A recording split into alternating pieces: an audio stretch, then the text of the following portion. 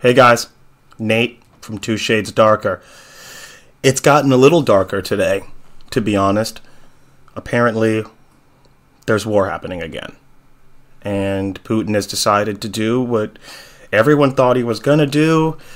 He knew he was going to do, but no one wanted him to do. And starting, I would like to say my heart goes out to everyone in Ukraine and the family members of those people. The videos make me sick. There's no reason for this.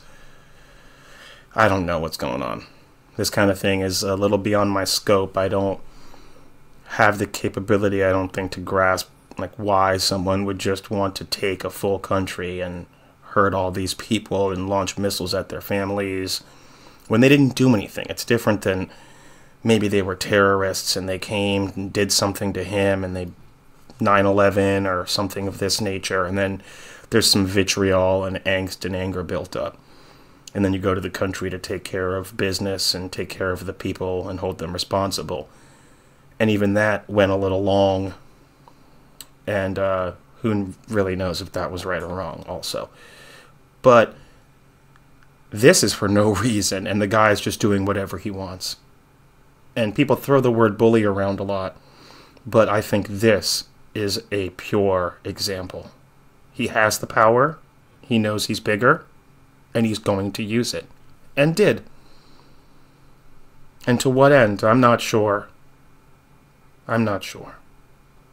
But I just wanted to have a couple minutes to talk to you by myself. I'm going to have my friend Jason come in and talk. We speak every day for probably an hour and 20 minutes throughout the day. I've known him since I was 15 or 16. We went to school together, and we've been friends ever since. And we're going to talk about what's going on, because we both have kids, and this is concerning to all of us as Americans and men. So be safe out there. Hug your loved ones. Call people. Tell them you love them.